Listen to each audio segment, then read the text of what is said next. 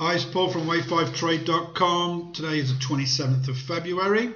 Wanted to go through another example of one of our many stock signals for the trading the fifth wave, both long and short, on the weekly, daily and 60-minute time frame. So our members in the members area here get to choose long or short trades, and they can click on the image and download the spreadsheet. So let's have a quick look at the spreadsheet.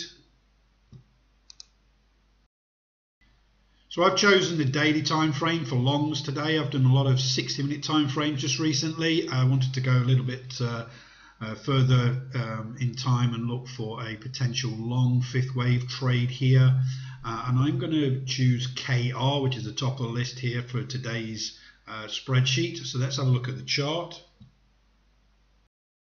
So first of all, for those members that have our Elliott Wave indicator suite, this is the NinjaTrader version, but we do have it for Thinkorswim, TradeStation and multi-charts as well.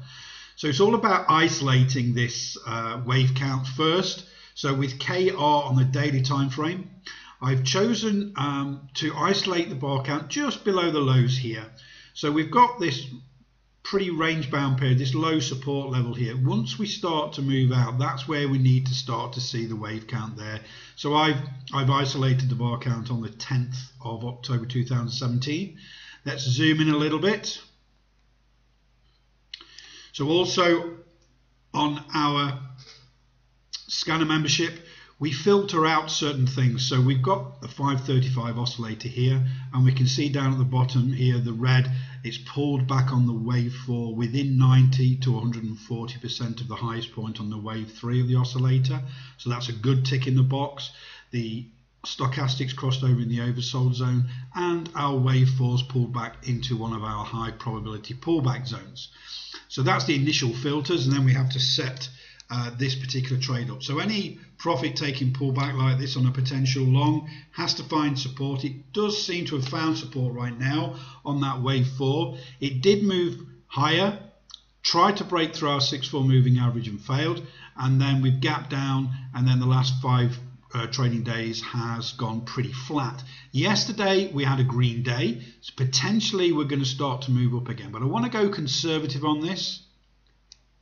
So what I've opted for here is a 29.17 entry. So that's way outside the 6-4 moving average high for today and future bar positions. But it's also above this rejection here, so this previous attempt to get out of the 6-4 moving average. So that's the conservative entry.